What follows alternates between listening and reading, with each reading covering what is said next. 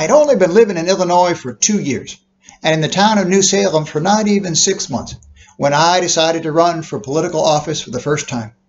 And not some little local office. I put my name in to be a representative of the people in the state legislature, the Illinois General Assembly. In early March, 5 months before the election, I had a handbill printed in the Sangamo Journal announcing my campaign and what I would strive to do if elected. Despite my own family's Jacksonian Democrat heritage, I by this time aligned myself with the opposition of what would soon become known as the Whig Party, whose national leader was Senator Henry Clay of Kentucky. The manner in which elections were conducted back then might surprise you, especially if you are used to a so-called secret ballot. There was nothing secret about voting back then. The state law governing elections in Illinois read as follows. The manner of voting shall be by the electors approaching the bar in the election room at any time when the poll is open, and addressing the judges of the election in his proper person and with an audible voice, to be heard by the judges and clerks of the election, to mention by name the persons he intends to vote for to fill the different offices which are to be filled at the said election. And the clerk shall enter his name and vote accordingly, and he shall then withdraw. Now, do you think that could possibly affect how you choose to vote? You might say that I was engaged in another election during the years 1840 to 1842, but this was not a political election. I mentioned earlier a certain Miss Mary Todd, who by this time was living in Springfield with her sister Elizabeth. The suitors for Mary were in abundance, and among them was one particularly promising young man, a rising lawyer and politician with a bright future. His name? Stephen A. Douglas. As for me, I was at a decided disadvantage in relation to Douglas in nearly every respect.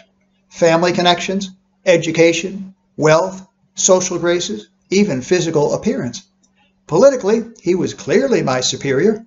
You might say that this was the first Lincoln-Douglas election. And you know who finally won this one. The election of the U.S. Senator from Illinois by the General Assembly would also prove contentious. After months of posturing and positioning, the vote took place in early February 1855. There were 3 leading candidates. The Democratic incumbent, James Shields, was a Nebraska man, while I, still representing the Whig Party, and Congressman Lyman Trumbull, a Democrat, were decidedly anti-Nebraska. On the first ballot, I got 44 votes and Trumbull 5, for a total of 49. Just 1 short of the 50 needed by a single candidate to win, since only 99 members were present that day. As the next few ballots were taken, at least 2 other men indicated a willingness to support me, which could have given me the election if those 5 Trumbull men would join us. But these 5 were all staunch Democrats who absolutely refused to vote for a Whig. Since Trumbull's supporters, led by Norman Judd, wouldn't budge, those who preferred me began to gradually switch their votes over to Trumbull, even as on the Nebraska side the votes were being switched from Shields to Governor Madison. In the 9th round of balloting, Madison reached 47 votes, just 3 short of victory.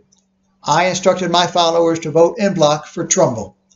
When they protested the injustice of the candidate who held 90% of the anti-Nebraska vote in the early ballots, gifting the election to the one who held only 10%, I said, "You will lose both Trumbull and myself, and I think the cause in this case is to be preferred to men."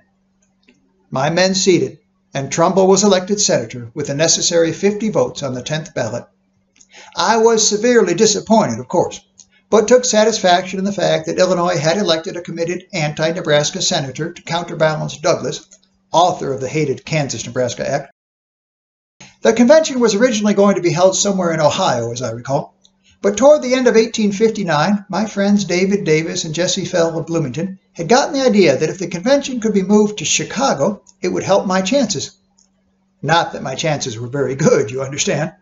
Everyone expected that William Seward of New York would be our nominee, and if for some reason it wasn't him, well, there were Salmon Chase of Ohio, Edward Bates of Missouri, or any number of other better qualified candidates than me.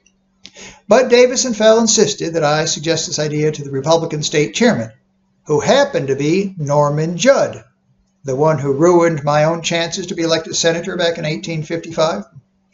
Judd agreed, and went to see the Republican National Committee in New York, where he made the case that Ohio wasn't an appropriate location as it was Chase's home state.